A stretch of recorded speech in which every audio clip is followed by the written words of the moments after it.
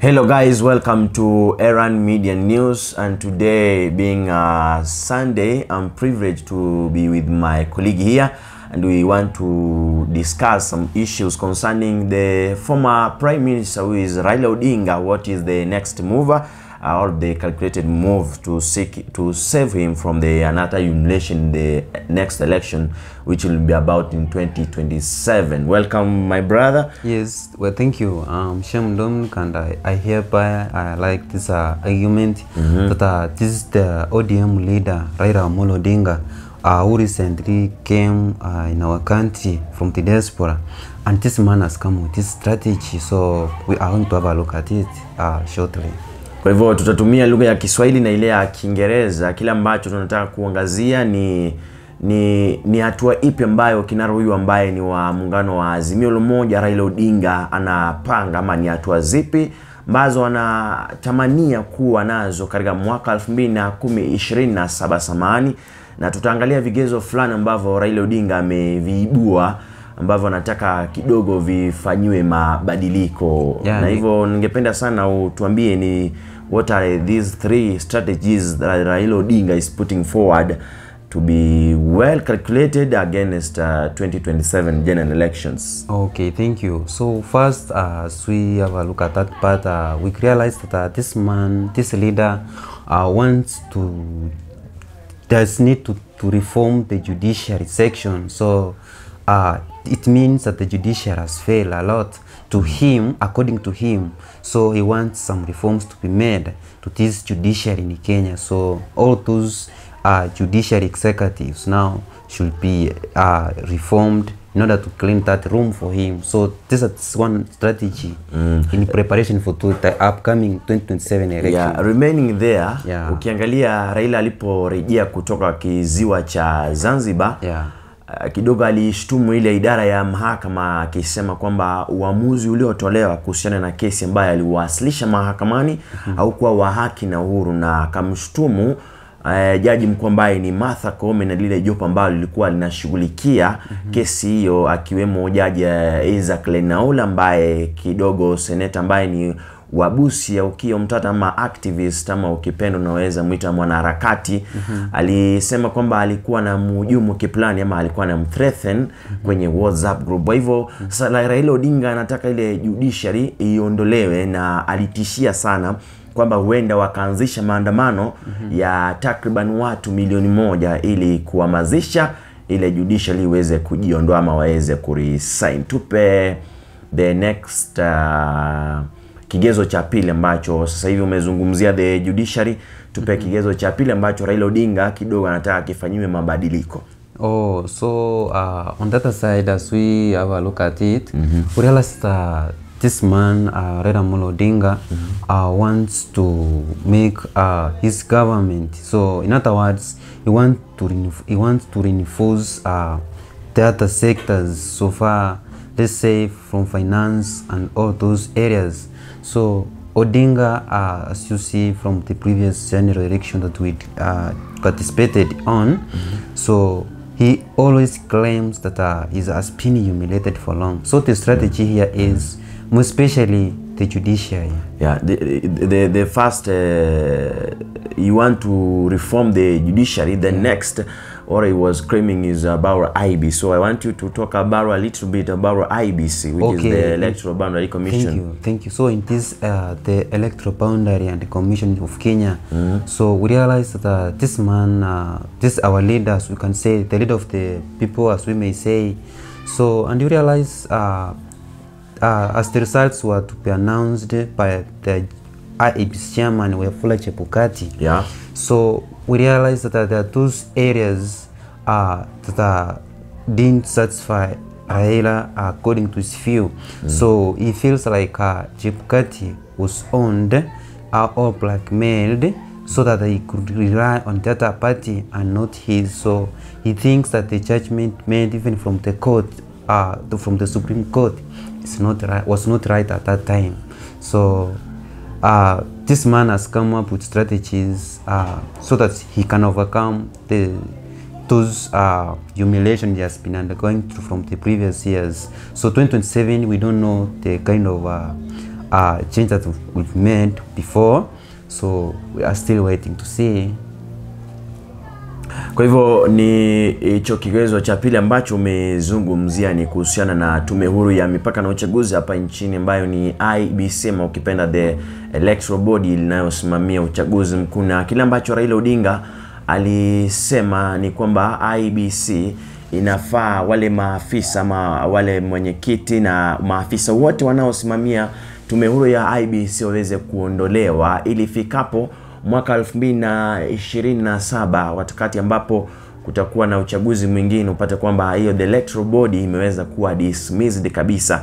Hivyo Raila Odinga anajaribu kwamba hakikishe kwamba ifikapo mwaka 2024, miaka mitatu baadaye ambapo tutakuwa tunashuhudia uchaguzi mkuu, ipate kwamba ile electoral body ishaondolewa. Kwa hivyo hiyo nadhani ndicho kigezo ambacho Raila Odinga kidogo alisitiza sana na kukiitilia mkazo kiweze kufanyiwa mabadiliko kando na ile ya judiciary. Na vile vile alidokeza kwamba serikali ya sasa hivi imeanza kuteka nyara idara ile ya mahakama, na kwa hivyo kupeleka nchi yetu ikuwe kwenye state capture kwa lugha ya Kiingereza jinsi ambavyo walisema. Na ningependa Dominic utupe kigezo cha pili ambacho nadhani Raila Odinga alikizungumzia, tuweze kuelezea mtazamaji ni kipi ambacho kinaajiri kwenye hiyo kigezo hicho cha tatu. So another option here tunaangalia ni kwamba kinara wa ODM Raila Odinga pia ameangalia yale mambo ambayo kwa mfano tukisema about issues of finance, maybe banking, and also we realize that this man is trying to invest his resources in two options. Finally, to begin with, for example, the man claims a lot about this parliament. So he could say that from this elections that were done last, the majority leaders in this upcoming or in this new government now we have is from the lawmakers. So still the man want to strive off that part because he feels that these people may end up changing even the referendum. So they may change everything, maybe to humiliate him. So that's why the man is trying to do away with this judiciary.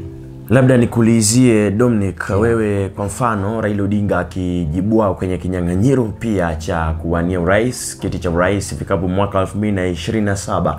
Una matumaini wale ambao walimpigia kura mwaka huu wa 2022 wakarejea kwenye kikapu chake na kumpigia kura, ama inakuwa vipi? Kwa mtazamo wako labda? Tunapotazamia ukweli ni kwamba maybe ni itategemea kwa sababu kuna wala watajitolea kumpigia kura na kuna wala ambao for now tunasema like hawana moyo tena wa kuifufua hiyo serikali yake. So kuna ile hofu ya kwamba iwapo tena tutampigia kura wakati ujao, the same incident may be repeating itself. So as a result ni kama watu wengi hawatajitokeza, kutakuwa na shingo upande. So kuna hayo matarajio yote.